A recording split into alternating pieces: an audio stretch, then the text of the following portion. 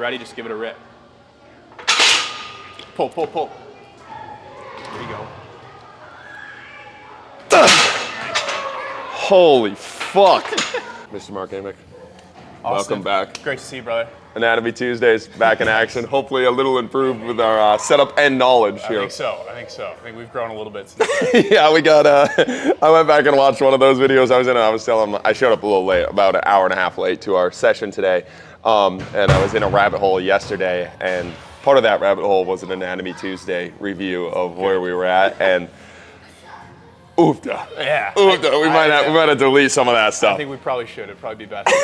Get that off the internet. Scrub that off the internet. That was a lot of old school, or big, let's see, Kelly Starrett, and who was the other guy? Speaking of Kelly Starrett, though, I got a message from him. He was mad at me yesterday. Yeah.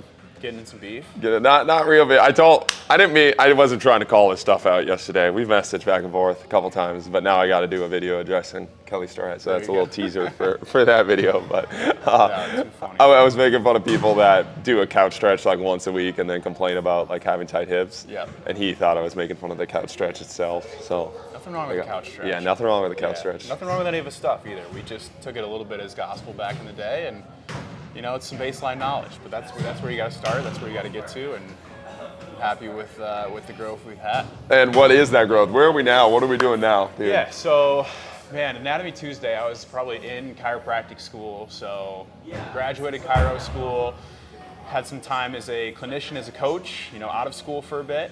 How was that experience? It was all right, man. It was all right. Yeah, it was good. Like, obviously, there's ways that you want to practice that can be challenging to just get up and running from the get-go. So, kind of working with some other people and trying to find my lane within all that was great. Learned a ton from it, and ultimately led me to what I'm doing now, which has been really fun. So, I got exposed to a lot of great sports science, sports testing, health testing systems. Working for a company called Bald Performance now. And wouldn't have had that opportunity without some of the clinical experience that I got. So yeah, loving the current role. Yeah, what was that transition like? How did you actually? Were you like just one day working in the clinic and be like, oh, this is kind of cool stuff. I'm more interested in this, or did you reach out to somebody? Like, how was that kind of? Yeah, so I mean, we were a client with the company, which was awesome. So I got to know some people involved pretty quickly. So they were working with when you were a chiropractor. Oh, that's Correct. Cool. Yeah, so got to know some people through that. And then ultimately just felt a little bit of the burnout, you know, as a clinician in the clinic for 40, 50, 60 hours a week. And I think a big piece of it was that I, you know, coming out of school felt like I was going to make this huge impact with people right away. And I think, you know, part of that is maybe it's myself as an athlete is trying to go through my own healing journey was all in, 100% in, and then realizing sometimes when you work with people, they're not fully as invested as you are. They just want their back cracked once a week. Back crack, a little quick fix.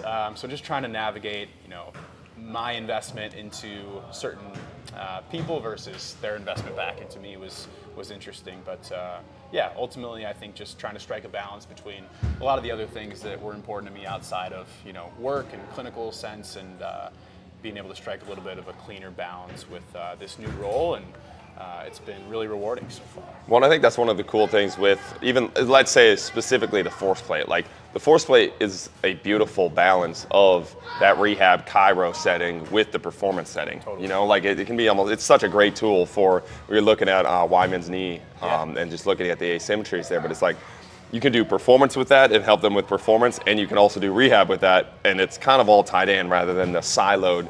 I think that's one of the best parts about sports performance or sports science, the side of things, is that it stops the silo. It can stop the silo a little bit if you're using the data, and it can make rehab guys more performance and performance guys a little bit more rehab rather than everybody just kind of going their own direction and not communicating. Yeah, I agree with you, man. I think at the end of the day, like, what that's providing is information, and what you decide to do with that information is kind of then up to you, and there's a lot of great resources to learn how to use that information and apply it to your current knowledge and your experience and expertise. But yeah, I think at the end of the day, it's just like, blending the art of a coach, the art of an athlete, with now a little bit more of the science-based thing. I was actually at St. Thomas the other day talking to Korak, and we were talking about, you know, how sports science is coming in. It's so much more accessible, it's affordable, the data's easier than ever to analyze and view.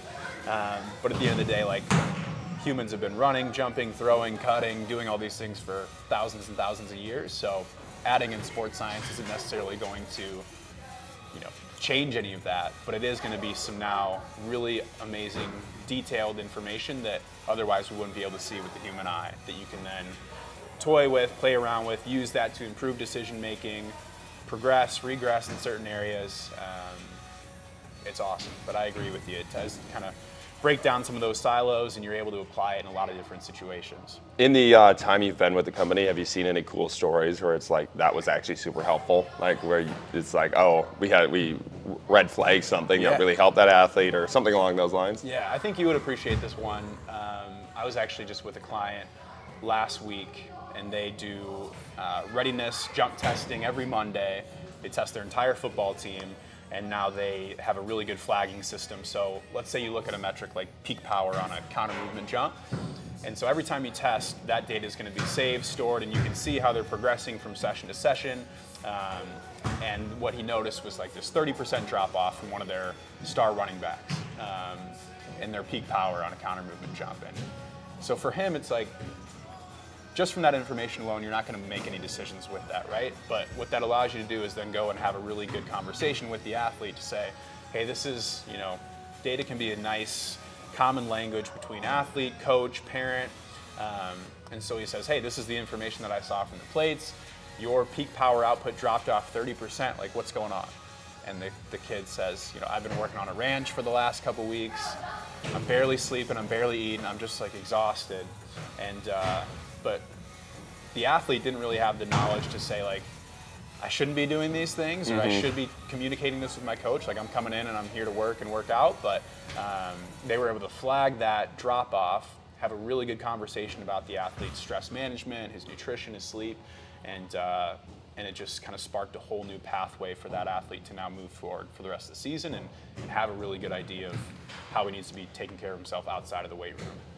Yeah, Jake just had a post, he was talking about tendons and ligaments versus muscles, and he was like, with muscles, don't be soft. If you're sore, it's just a don't be soft thing. Tendons and ligaments, if they're sore, like, don't be dumb. Sure. And I was like, that's kind of a cool, like, lapse over there. It's like the data can give you time where it's telling you, okay, now is the day to don't be soft, like you're just, whatever, you're just off, and now is the day, like, okay, you actually have a 30% reduction in things going on here, and we should probably actually be smart, or don't be dumb today and not send it. 100%. Yeah. So then you just make the decision to say, all right, we're going to pull off a little bit today. We're going to get you some good food in your system and just let you recover a little bit. And it's crazy to see then that swing, you know, the next week, testing goes back up, numbers kind of come back up to normal, but without just having some of that added information, maybe you throw that athlete back on the field and you have something catastrophic happen. You never really know. But that's kind of the cool thing about investing in technology in a system like this, is the potential of what it can do and how it can help an athlete. And one of the things I just realized I skipped over with was your own rehab story for people that don't know. What was that rehab journey? And then on the secondary end, I know it's like looking back at things, what do you wish like you would have had that you kind of had either knowledge of now or like access to now with the sports science stuff that would have helped with that kind of like journey? Because I'm sure like even like going through with a lot of like my herniated disc type stuff, it's like I look back at some of the stuff I was doing, I was like, dude, you could have figured that out so much better. And obviously it's all knowledge pieces now that help me through, but it was like you were doing so much dumb shit. Like the first day my back would feel good, I would go squat 405 and then fuck it up for 2 more weeks. I'm like, dude, what were you doing? But do you have any moments like that in your own rehab journey? And what was your rehab journey like too? No. So beat up a little bit through just, you know, career as an athlete. So football, ultimately, like, I think the 2 biggest things were in college. I had 2 knee surgeries, blew out my knee my sophomore year. ACL? ACL, MCL, meniscus, came back. You did that in college, though? I thought you had it in high school and then college again. Or no, was it both in college? College, yes, both in college. So a couple like tweaks and things that were probably underlying going into college. But, you know, I had like a really good training staff. I worked out with like TJ and John McNulty and some of those guys back in Illinois. He was an OG Dr. Tommy John. Yes, sir. When he was in the sports performance world. And like, so the confidence level that I had training with those guys was really, really high. But ultimately, like, things happened on the football field. One of them was non-contact. The next one was more of a contact kind of leg whip injury. Well, our load management at St. Thomas was great too. Our data science there was awesome. Yeah. And that's the thing, right? It's like you only have access to so much, and that staff only had access to so much. So if I were to say, like, yeah, I had 2 big knee injuries. Coming back from those was a lot more using pain as a currency of rehab and saying, okay, I need to, my pain level's here. I'm going to train. I'm going to rehab. I'm going to get better, stronger, faster. My pain level's going down. Functionally, I feel a little bit better. But it really was like, here's your ACL return to play protocols, phases, timelines.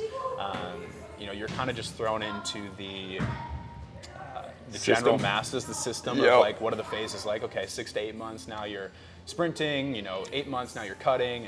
And so that was really the program, right? Like trying to navigate through that, keeping pain levels down, trying to improve function, and then ultimately once you check those boxes, getting the go-ahead. So I think if there was anything now, looking back, it's like the value of having some objective measurement just to see, like I said, the things that the human eye can't see, and having a couple extra metrics or things to look at outside of just pain would have been incredibly helpful, because pain is a part of it. Even when I was like back in training camp junior year, I came back after like 9 months, which 1, probably rushed it, but 2, just, I got the go ahead. I got the sign off from it. But I was like blowing up every day after practices, after sessions, knee would swell up, pain was pretty high. And I was told that was all pretty normal, which was frustrating. But so I think if you look back and you said, okay, if I would have had access to technology like this or a system like this, like, I probably would not have even stepped on the field my junior year. It would have been like, all right, take a year here, we'll redshirt you, and you'll rehab, you'll get strong, you'll come back for another 2, whatever it would have been. So, it is what it is, right? I think, like, at the end of the day, those types of things led me to the path that I took and what I was interested in, and trying to get myself, healthier and stronger. And so I can't knock anything for it. It just would have been a different story to have a different process, for sure. Well, and the thing nowadays too, it's like what you were saying then, it's like a lot of times they didn't really have access to a lot of this data, or the data, like I remember force plates back in the day, dude, they were like insanely expensive. Like I remember we used up almost our entire exercise science budget one year to go get those force plates, and they were like shitty force plates compared to this, which are like 1/10 of the cost. But nowadays it's like, I was telling one of the PTs that I play softball with about you and the force plates, and he was telling me a horror story of a guy that's at a massive SEC baseball team, full ride scholarship, one of their starters, and having hamstring issues, tore his hamstring, came back, and they just like put him on one of those timelines, right? And they're just like, yeah, you're good to go. Went back, played again, tore it again. And Money brought him in and like was talking to him and was like, well, have you ever had this tested, anything like that? He's like, no. And then this is the biggest budget you'll ever have in SEC. Sure. He's never had it tested. Got it tested at the PT clinic, and there was he had 40% of the strength in his right hamstring that he had in his left, and the same with his quad that he had in his left. So it's like, now you have access to the data, now you're just not using it. And I know also in the football world, now it's not, so that school just didn't test, which is like, I can almost respect that more than a school that has the data, like these catapults, these GPS tracking units, and so then they get all the data and then they don't use it. Like, it's like, so that I think is the balance between, just because you have the toy, like you have to use the toy or use the information from the toy, otherwise it does you no good. So like the first step is getting the toys. Like if you have money to get the toys, I don't see nowadays, especially if you're $1 million sports team, why at least you're not getting these data points. As this is as the, I'm not a massive data guy, like not getting lost in the data guy, but you should still have something, right? Especially as your budget increases, like why are we not using that money on your athletes and rather than spending it elsewhere, like the cool locker rooms, like maybe let's get them a force plate or something, you know? And then the other end of it is the football teams, where it's like the head coach is presented with all this information. The sports science team's all excited about this information, and the football coach is like, "Oh, that's amazing," hypes him up, and then uses none of it. Doesn't change his practice at all. Yeah, and that's a big challenge too. We get that feedback from a lot of people. Is like the collaboration. Once you have it, once you are making the data actionable, it's like getting the buy-in from everybody else on the staff, getting the buy-in from the sport coaches, and it's just an evolution of it, right? Like, I don't think ever before the amount of data that we can get and the ease of the information and analysis of it, access to it, like, it's never been this easy and convenient to get it all. So at some point, you know, there's some programs, teams, organizations that do a stellar job of collaborating between every department of it, and they can make the data actionable, they pull it, they make great decisions from it, and there's some that don't. But I think, you know, being that it's relatively new, being that sports science is still like a growing field, I have no doubt in my mind, like over the next, you know, 5 to 10 years, it'll be more commonplace. Really good testing protocols, programs, procedures will all be put in place that ultimately, like, the goal is to be able to take this data, make your team better from it, but also like individualize it too, and make sure like every athlete, you know, you can kind of build out a personal profile for them. You can really make good decisions just based around, you know, that individual athlete too, which is exciting. Fuck yeah, let's get moving. Cool, let's do it, man. Let's do it. So we're gonna do some force play stuff. You got some dynamometer stuff, but I'm gonna have Mark lead us through some. You're Dr. Tommy John disciple, dude. You're the OG connection to Dr. Tommy John that started all my woo-wooiness. Yeah, it's his fault whenever I get in trouble there. But yeah, we're gonna do some force place pulls, and I gotta beat MK because MK was talking shit the whole time. So I at least gotta hit 3,100. Yep. I partook in some extracurricular activities last night and need to get warmed up a little bit today. So what do we got here? It's the perfect way to do it, man. So I think even like off the heels of just some of the rehab injuries, like I have almost my daily deposits that I like to put in that just kind of make my body feel good, make me just like a good reset where, you know, some of those daily aches and pains just kind of fade away. So yeah, TJ's spinal hygiene has always been one. So just 3-way neck movements, 3-way, you know, full spine movements, and then I'll mix that in with some calf jumps. But yeah, if you want to start with just like some, you know, neck flexion, extension, and really like on all these movements, you're trying to just move like one individual vertebrae at a time. Full range of motion down into flexion, and then, you know, slowly unwinding all the way back up extension. And how many reps do you typically hitting this a day? Are you doing it multiple times a day, one time a day, big deposits, small deposits? I'll kind of find myself in the morning doing a little bit of a longer one. So usually like in that 10 to 15 reps, you know, every single movement. Some days more, some days less, some days like bulk all in one morning, some days scattered throughout the day. But the spinal flow is one of the just like easiest daily sacrifices for your body you can do that I really believe 90% of people, it'll change 100% how they feel. yeah, It's just like you're sitting all day, you're not moving pieces of the body that need to be moved, and you start implementing this stuff, and it's crazy how many people tell you, oh my God, the program's magic, everything you're doing is magic. It's like, no, dude, you're literally just moving. just the consistency with, like, you know, the things that honestly, like you said, they should be moving every day. And this is one of the things too, it's like Dak does a lot of the move your joints. Obviously they're all kind of from the same Jay Schrader like background, but one of the things with the move your joints is kind of philosophy is it's a very small investment. It's not, I got to go, especially like an athlete that, or a client that isn't lifting a ton of weight, isn't very active. It's not, I need to go to the gym and do 100 things today, or I need to go get jacked right away. It's like spinal flow start. Spinal flow walk for a lot of clients that I start with. You get them spinal flowing and walking even once every other day. Let's start there. How much better they feel. Once an athlete feels good, once a client feels good, dude, how much more they want to do. It's such a cheat code. They're like, oh my God, I want to go like try these things. I have never like felt like I can move like this. It's like, fuck yeah, like let's go deadlift then. And the things on top of that, but you have an athlete that's in pain, an athlete that isn't moving very good, and then is intimidated by the weight room. I think a lot of times starting them off just full send is kind of a recipe for disaster because they're going to burn out. Whether it's physiological, they're just unprepared. But I think you can kind of regress, progress. But I think a lot of it's just psychological of getting them cooking again and getting them moving. 100%.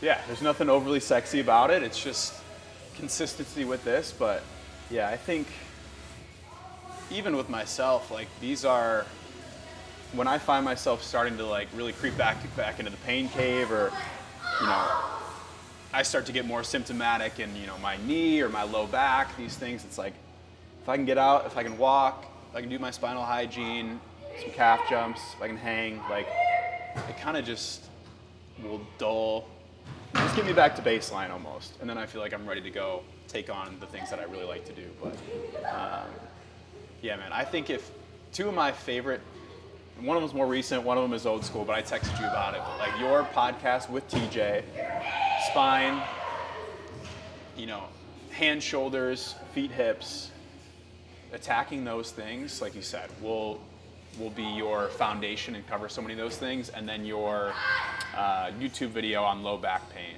I think like if there's an athlete starting out looking to just kind of get out of the pain cave, or where should I start if I'm not fully into a training program yet, it's a good foundational piece to start with.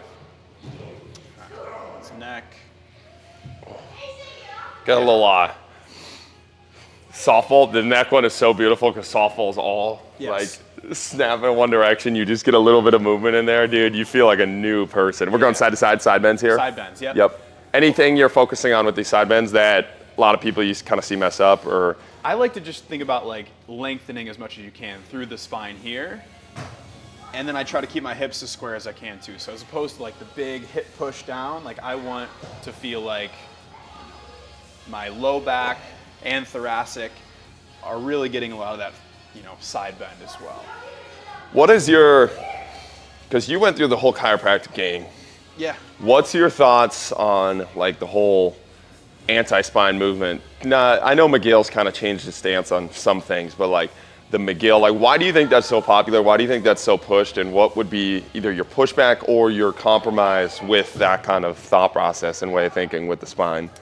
Yeah, I think because it's so common and it can be so debilitating at times that, you know, we probably got into the narrative and got pushed a little hard around like, if we're in pain, if it's debilitating, then what can we do to protect it? And I think we look at low back pain and we look at the movements and things that sometimes causes pain or put a little added stress in the body. It's like we've just been taught to avoid those things, which is just not the case. I think like, you know, if you look at the best athletes in the world, the best movers in the world, the people that are probably in the lowest amount of pain, it's probably the people that put the most stress or the most, can put the most movement into their spine. And ultimately, you know, your spine is designed to move, it's built to move, it's really strong, it's really stable. So at this point now, like, I can respect the fact that and empathize with people that are in a lot of low back pain and they don't want to expose their back to these kinds of movements, because if you do too much too soon, like most people are going to have a lot of symptoms from it, right? So I think now it's like the sliding scale of like, how do you progress ultimately to the point where even something like spinal hygiene is not going to flare up your back the next day, right? So it's just kind of those progressions and regressions around like, you want to get movement, you want to get more movement, you just have to almost think about like, what's your limiting factor when you start? Like some people can't even bend down and tie their shoes, so I'm probably not going to have them do like a full, you know, Jefferson curl type of movement. Yep. But if you can sit on a bench and you can just bend over and touch your toe and do 10 reps of that, right? It's like, how can you scale things back enough where you can do it, you can feel confident in it, it's not going to flare your back up too much. And then unfortunately it is just kind of a slow process to build it back up, right? But I think ultimately at the end of the day, you're hoping that people can get to the point where they feel like confident, pain-free movement, pain-free range of motion, and bending their back the way it's supposed to bend, right? Well, and I think that's one of the things with the spinal movements is like, so many athletes have so many stories told to themselves, and I think that's a huge part of the pain process is a story you tell yourself around pain. One of the really cool posts I saw, PT was talking about how the body's so amazing at learning that it can learn to stay in pain. And like the body's super advanced. It's like, oh, I got hurt in flexion. body learns that specific part of flexion is bad, so it's gonna it'll lock you up, whether it's physiological pain or not, like whether you actually have something wrong or not. It learns flexion bad, loaded flexion bad. Yep. And getting athletes out of that story, getting the athletes out of that learned kind of thought process. And for me, it looks like, and I'd like to know your thoughts on this too, it's like, for me, a lot of it's just like exposure therapy. Sure. It's like, I posted those happy baby rolls yesterday, and it's literally just grab your feet and you roll. But I think this is one of the best parts about like just doing like slow-mo rolls too. It's like, athletes don't think that's a flex-based position. They think I'm rolling, right? Yeah. Then I show them how much their spine is segmented and how much they've gotten into that curl ball position. That's the same as picking something up off the ground or tying their shoe where they're all bent over like that. But now they're on the ground in a regress kind of fashion, and it's not, oh, I'm bending over, I'm rolling, you know, and getting them out of that story of flexion is bad, right? And again, sometimes it is physiological. Sometimes it's just their body's unable to handle the demands of sport or life where they physiologically are not strong enough to get into a flex position under 400 pounds of deadlift, right? But we can build that back up rather than avoid all flexion, because I think that's the fairy tale a lot of people get stuck in. It's like, flexion is bad, so just avoid it. It's like, just because you avoid it in the gym does not mean you're avoiding it in life. Like, you can't. You're gonna slip on ice. You're gonna fall into flexion. You're gonna pick up a piece of grocery. You're gonna pick up your kid. Like, to me, like the avoided technique, it's like you can't. It's a fairy tale we have kind of invented that just because you're not doing it in the gym means it's not real. Like, you're gonna find yourself in these positions because the body moves into these positions, and you're never going to like pick up. And if you are like that's a failure in your rehab program. Sure. That you have to like actively think about these things. To me, it's like regress to the point in which your flexion is literally maybe just this right here, or maybe it's not even touching ground, but it's touching your knees, and we come back up to the point where we don't have to think about flexion is bad. Again, I feel like that's a failure in the exposure therapy kind of way of doing things, of like you just haven't exposed your body to that stimulus at a regressed enough state in a point in which you can progress from there. Yeah, spot on, man. Really well said. I like that point around just like your brain and body is so smart that yes, if you do like, if you get so used to avoiding a certain pattern or you're so fearful of it, like you're almost tricking your brain to just avoid that and find a way to compensate around it, right? Like, I think humans are just the best at compensating.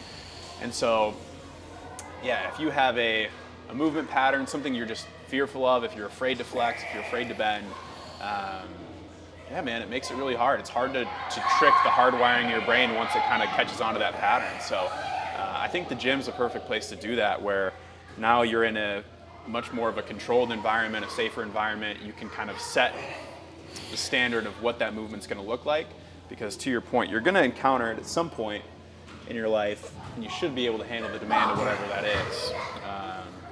Really well said. Well, that's one of my biggest gripes against coaches.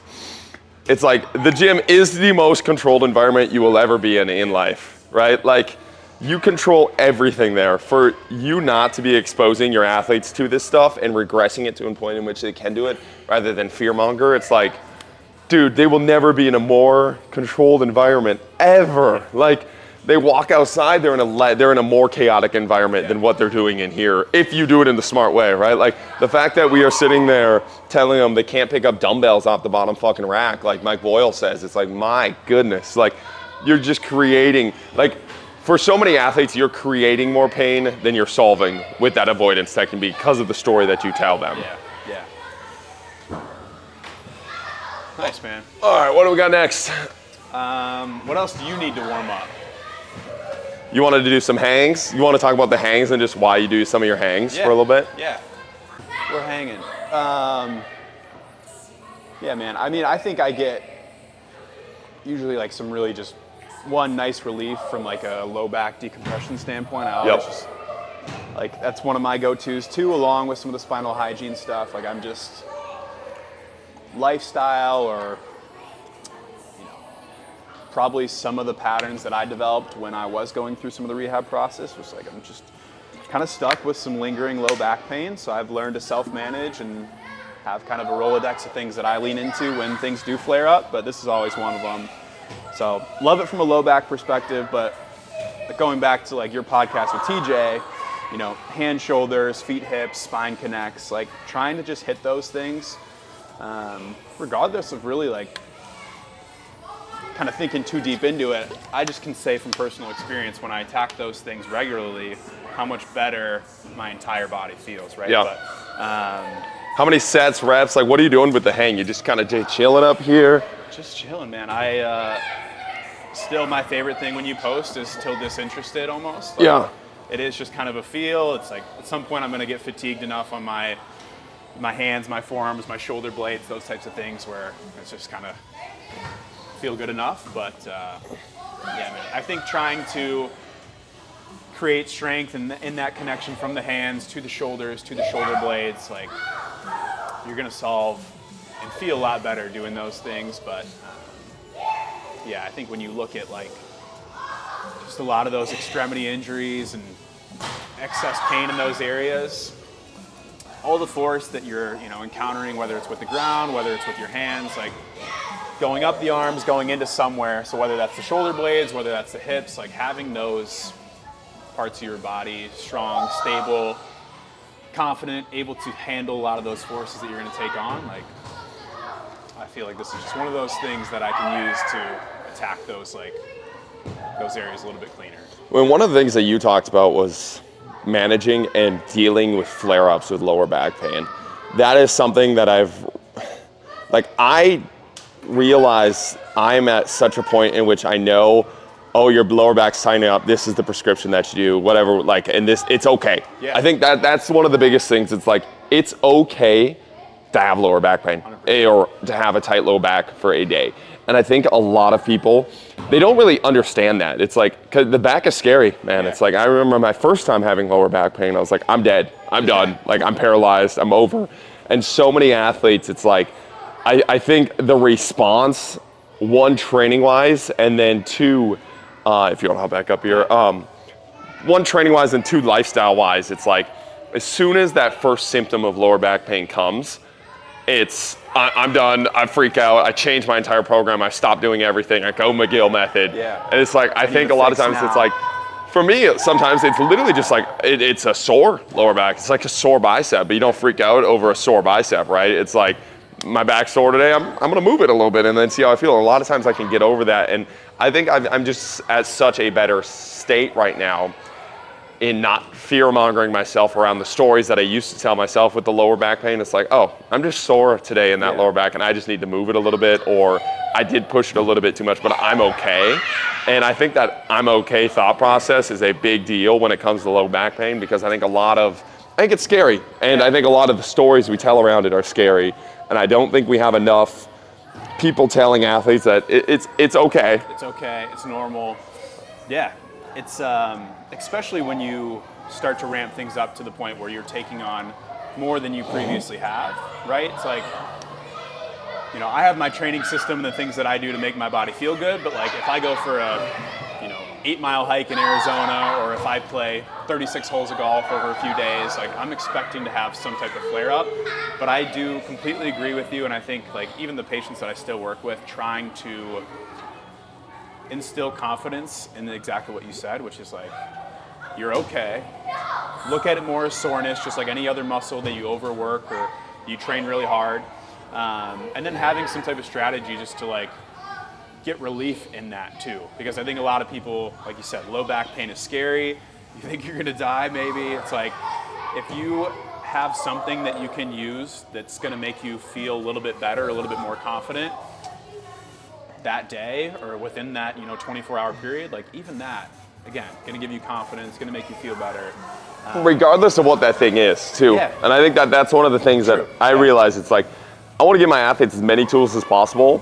And I think that's the danger of swearing by special tools and special drills. It's like, that drill can work for a lot of people and you should use that drill with that athlete. But if it's not, it's like, okay, we need a different drill. We need something else. If it's not the spinal flow, maybe it's a side bend with a weight. Maybe it is, let's say it's a bird dog. Even if it is anti-McGill, whatever it is, I think giving your athletes as many tools, giving your clients as many tools as you can so they know when my lower back flares up, this is a tool I use that always makes me feel better, or 90% of the time makes me feel better, rather than sitting with your big three.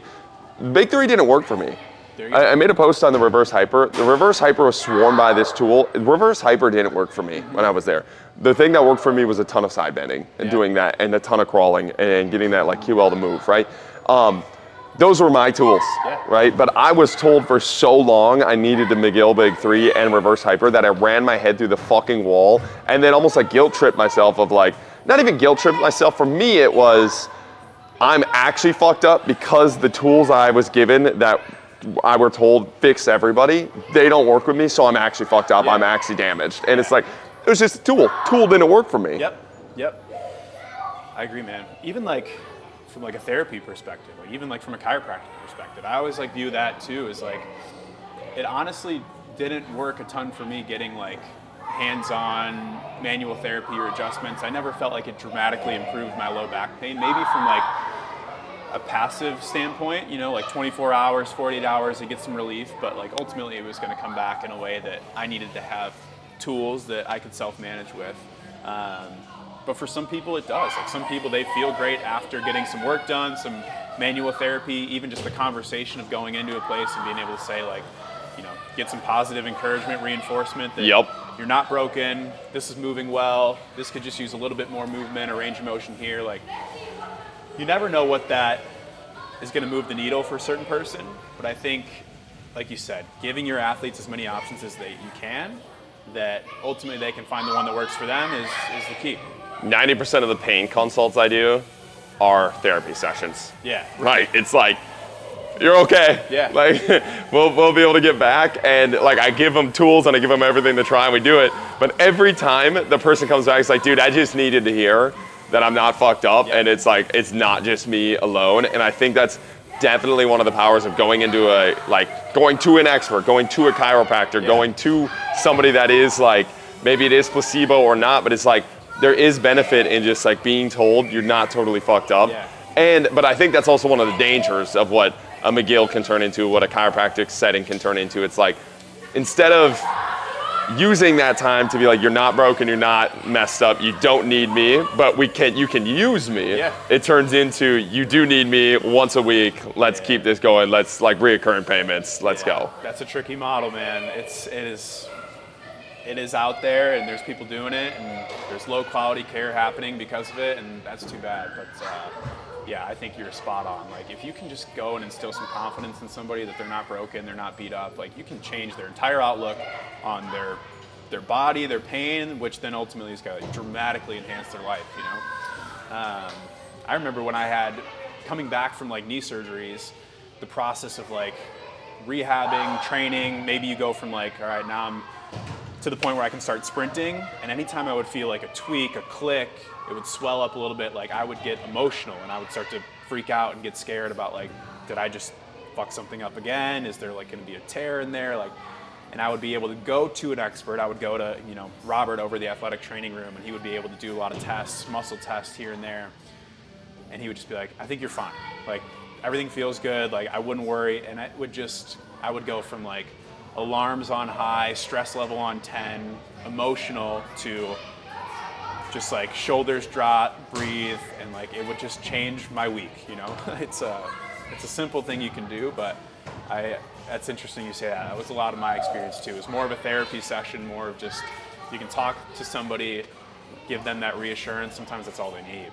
Oh yeah. You want to get to pulling? Yeah, let's do it. Let's do it. So these are the beauties right here that we're working with, right? So you got left, right ones. Yep, so 2 force plates, 4 load cells on each plate, in each corner of the plate. And what's a load cell? What's that mean? Load cell is just gonna essentially tell you how much force is going into that. It's like kind of physics principles, right? So like Newton's third law of, you know, every action has an equal and opposite reaction. So you zero the plates, it takes your weight, any force that goes into those load cells is captured. So the force you drive into it is then the force that's kind of generated on the back end. I mean, you got everything on this iPad here. So all Bluetooth connection. If I go in, you know, we give everybody an individual profile. We can go in, Force plates are an incredible tool just because it's easily the most like bang for your buck system that I think you can get out there from a testing, training standpoint, and then the ability to test upper body, lower body, isometric, dynamic movements, and then just the sheer amount of information you can pull from it is pretty impressive. So super valuable tool. We're gonna do some isometric mid-thigh pulls today. So what that is essentially stand on the force plates, pull into a bar as hard as you can into it. Again, the force that you're putting down into the plates is what it's going to capture. And then from that, we can get a really good understanding of like our maximum strength. We can see how each leg is working side to side, so seeing some of those asymmetries, looking at some of those more neuromuscular qualities around like our rate of force development. So again, just some really unique, cool details that you can pull from otherwise just a standard isometric like training session. Fuck yeah. All right, so you're going. Yeah. You're full sending here. Walk me through these again. These are the easy ones. Okay. These are the underneath. Okay. And then just hand through. Got Like it. that. Okay. Yeah, so you don't have to wrap those. Cool. Can't really Olympic lift with them because there's no out, but Got they're it. really good for deadlifts. Yeah, perfect. All right, so you're just picking this up, pulling as hard as humanly possible, right? That's it. And then trying for how long? Like, what's the thought there? Usually like 3 seconds. 3 seconds. Yeah. So, yeah, you kind of like preload into it, put a little tension on the bar, and then once you feel like you're set, rip that thing as hard as you can. Yeah, we usually pull for about 3 seconds. How many sets are you typically doing with this? It depends. I mean, like, I think if you do 2, you're kind of at the point where 1 is like you're used to the movement, you're switched on a little bit, but anything more, you're going to start to get fatigued. So you'll pretty quickly see those numbers start to drop off from like a max effort standpoint. But all right, let's get it. Again, it depends. Like, is it a training tool? Is it a testing tool? If you're training, do it all day. If you're testing, you know, get a couple good reps under your belt. So, all right, so here we go. All right, let's rip it.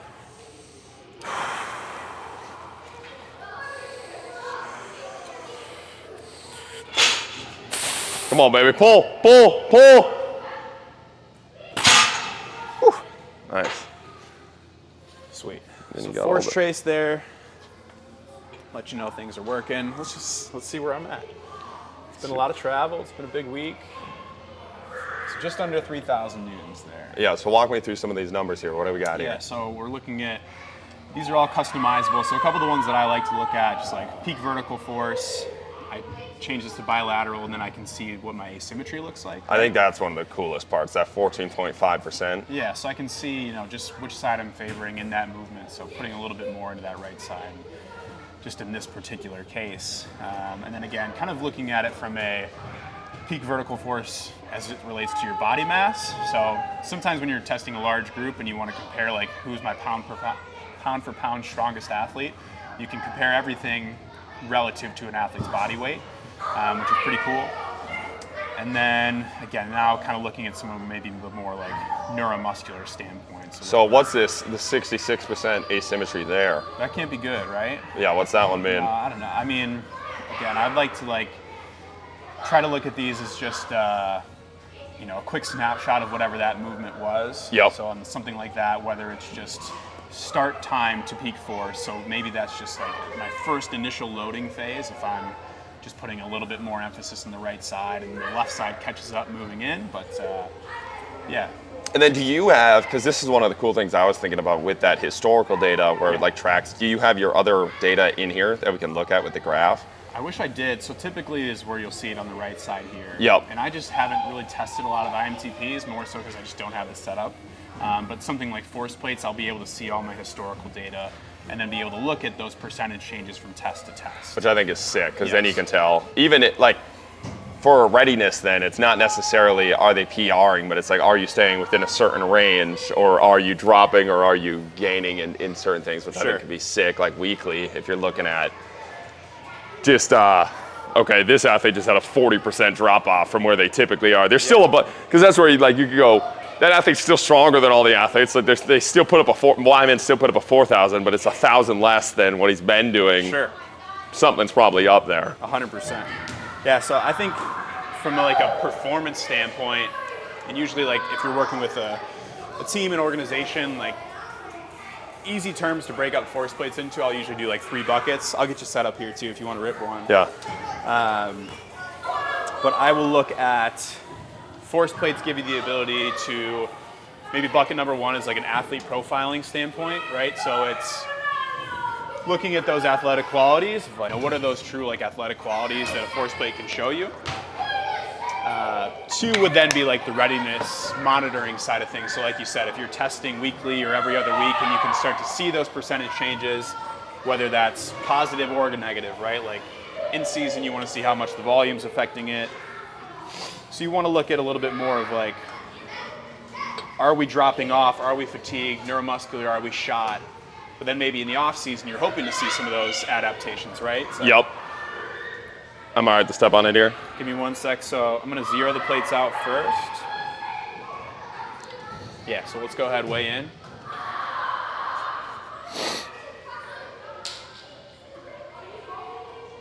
$220 sound about right? Yeah, okay. Yep, that's 219.4 yesterday. Perfect. All right. Yeah, so now on you here. Yeah, so you get your athlete profiling side of things, you get your monitoring readiness side of things, and then, you know, from depending on the personnel and the staff you have, more of like a return to play side of things. Yep. You've got baseline information to say, this is where we're at, you know, preseason or 6 weeks in, something does happen. Now we can try to make more confident decisions around like when are you really good to get back out on the field. Again, trying to get some of that objective data to support your decision making. Oh yeah. All right, you want me to rip? I do. How's that height for you? How's that? Yeah, that look good? mid-thigh, yeah. All right. Let's So a little tension, load up a little bit, and then when you're ready, just give it a rip. Pull, pull, pull. There you go. Holy fuck. Oh my God. I felt like I was gonna pass out there. That feels good. That's a good feeling. Oh. Damn, nice, dude. What do we got? So what do we got? Anything here you're seeing? What would you, if I was your first client, then click OK. Yeah, you're good. If you were seeing this, what would you kind of run me through, that type of thing? Well, I mean, one, it's like, it's a number that's going to show up, and the most common question you get is like, is that good? Is that not good? So what's nice is that big picture, we can take this data on the back end and compare it to like normative data. Yep. To say like, if you are a 27, 28-year-old college football player or professional athlete, how do you stack up? So we can show that, but 4,200 newtons of force is pretty powerful from a peak force standpoint. Asymmetry obviously looks good. That one's interesting, that started that time to peak force and kind of how we both are, the strategy that we're using to get to ultimately like that peak force production, right? You said Dowdle had a really, really high one, or really, really fast one, right? Rate of force development, yeah. So yeah. Down there. Yeah, which yours is also really high there too, right? It's just like how much force you're producing at the start of that movement, right? So almost 7,000 is just means, yeah, neurologically, right? You're switched on, you're firing really quickly. That's Impulse. one of my favorite metrics. What's this one? What do we got here? Impulse is like work over time. Oops, sorry. Yeah, I don't know. I feel like I have it on there because some coaches really like to see it. I don't really look too deeply into it, but there's some people that are crazy about impulse right now. I just haven't really done the time to really look into it. Well, one of the numbers, and obviously I only have the one number with Dowdle, but I thought that was cool because he is now a runner, much smaller. So it's like his overall force numbers aren't there, but Dowdle is like a freak athlete. Yeah. Like learns things very quickly. Is just an unbelievable like quick twitch guy. Yeah. Kind of switched over because he's a runner. But he, even though his numbers aren't the highest on like the peak, he still had a crazy one of this, where it's like you kind of tell like, oh, that's your athlete, that's your 100%. dude. Yep. Especially like you look at a sport like Mark playing like football or cross his whole life, where the quicker you can accelerate, decelerate, burst into a new movement, break on a ball, make a tackle, like all those things that Mark is great at. It's like all comes from how quickly can you turn on and get to that spot. So yeah, it's one of those cool athletic qualities I like looking into. Fuck yeah. Second set? Yeah, let's rip it. You're doing a belt this time? Yeah. Sweet. You doing belt? I'm just gonna rip it again. And well, let's get it, baby. Come on. Come on. Over 3 here. Yeah, give me a 3. Give me a 3-banger. Come on, baby. Come on. Oh, come on, baby, let's go! Woo! That is that pass out feeling. I know, it feels so good though. All right. What do I hit? Hit pause or stop there, and then that little dial on the left side. Left side. There it 3,000, let's go. That, dude. That was $1 billion.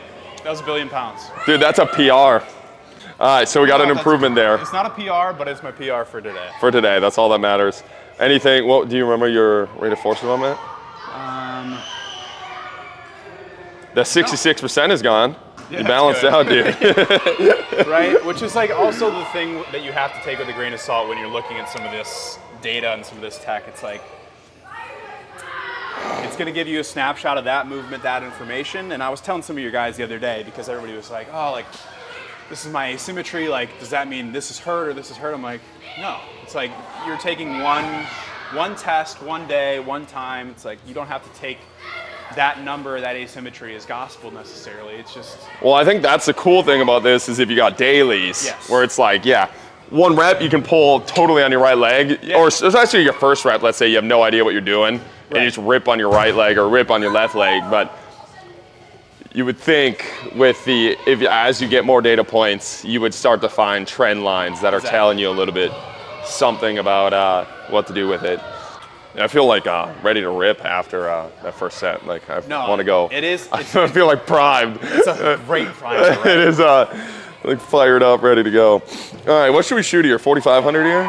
See you the belt. Oh, we're doing 42, I think. Okay. But belt's a little experiment to see if it pulled. I didn't feel anything. I like the mid thigh pull because it's not in that super flex position. I felt super strong out of that position.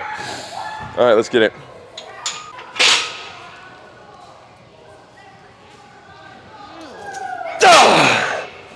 Oh my God, dude.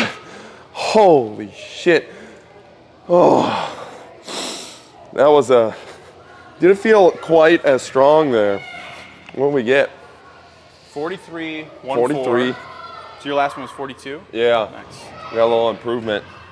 But we dropped off on our rate of force development. We're shot, dude. CNS is fried. There you go. We're done. That's the good. thing. From like a true max out testing standpoint, I think you get like 1 to 2 really good looks at it. Yeah, that was nice though. And that then, feels. But that's like the cool piece of it too. And when people do invest in this type of system, and you're trying to think about like how do I maximize it, get the most out of it, we always like to say like, some standpoint, testing is training, training is testing, right? Maybe you have a couple days you're setting aside that are going to be more of a true, like, we are going for PR. This is the number that we're going to stick with as we're looking at your trends over time, right? Yep. Your testing days. But then there's also, like, you can always get good feedback in a training session, too. Even if you had programmed in, we're going to do 5 sets of 3-second max pulls. You're not necessarily looking to improve every time, but you want to get that stimulus. You're still going to get the feedback here and be able to train with it. Well, that's the coolest thing too. Is we had the athletes go. They went through one round, and then as soon as there was a number, as soon as there was a game to play, every single, I'm gonna go do it. I'm gonna go do it. I'm like, dude. Instantly, they wanted to go like go pull something. Like if you don't have numbers, like that's one of the problems with a lot of those isometric pulls. It's like if you don't have a number, if you don't have something to reach for, it's like there's nothing giving you any feedback. So it's like, sure you're pulling hard, but are you like? It's like timing your sprints versus not timing your sprints, you know? Like, I think there's a big difference here, and I just saw every single one of our athletes, even the girls, were like, I want to go do that. I want to see if I can beat somebody, which I think is a really cool piece to this, like, toy. Exactly, man. I think, and sometimes, like, working with coaches, even if it's not, at the end of the day, like, the sports science side isn't their number one priority, or they don't want to really, like you were kind of saying, they want to collect the data, they want to have it. Maybe they'll make some decisions from it, but the feedback that we get a lot of the times is like, we just want to increase intent and buy-in and competition and shit talk in the weight room, right? Of like, it's a valuable tool for those things too. It's always going to be there for you in the back end, but even at a starting point of saying like, we want to have some instant objective feedback. I want to be able to see it as the coach, but these athletes, they want to look at like 2 or 3 numbers on there. They want to compete with the guy next to them. And now we're getting a better input, output, workout. I love hearing that feedback, you know. The intent piece of it is really cool. Fuck yeah. I know you have to go here. Do you want to show the data monitor, or do you want to do an outro video right now? Let's do outro. Okay. I don't have anything groundbreaking with it other than just like we could mess around with it. But Cool. Yeah, Let's do it. Force decks are awesome. So that's it. That's a force play day. That's a little yapping day. You and I got a full. It's just for video, so we're gonna be an hour long. Yeah. We got a whole podcast in. Perfect, man. Happy to join your long form content. Yeah, we started. You and I started the long form content together. That was the worst thing in the world. We were trying to cut our Anatomy Tuesdays down to like a 1 minute Instagram clip. It's a learning experience, right? For a learning experience. We should have just kept the long form. We should have just, trying to get all of that we were information. ahead of the time, though, right? We were. We should have. Honestly, though, if we had started YouTube then, who knows? Who knows? We could definitely paying rent. We could have been paying rent right now. That's the goal of the YouTube, pay rent with the YouTube money. But yeah, dude, that was fucking dope. That was sweet, and it was fun having you on, dude. Awesome, Anything else man. you got for the people?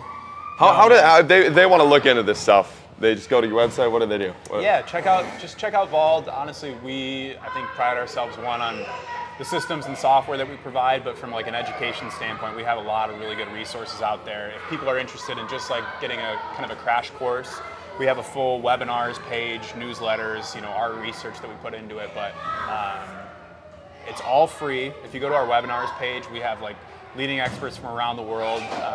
Alex Nantera is obviously one of the big names in isometrics and force plates. He's got free information out there, so if you're interested in just checking it out, I would encourage that. It is packed with value. And then just connect with me or anybody on our team on social media. We're always like open and wanting to chat with people about it. But no, man, you're doing great work. Keep following along with this guy. Austin's one of the best in the business, and I don't know if I trust another trainer more than this guy right here. Appreciate that. If you're in Minnesota, Welty also has these, right? Yes. So they can go bug him and try him out. He's a stud. And he's a nerd about him. Welty, you're a nerd, dude. He is locked in. Really, really high level stuff already. So I'm excited to see what he keeps putting out. Fuck yeah, dude. Well, you have to go fit, what'd you say, a Minnesota summer in 8 days here? Exactly. You're back Exactly. from AZ. Yep. Yes, sir. We'll keep at it.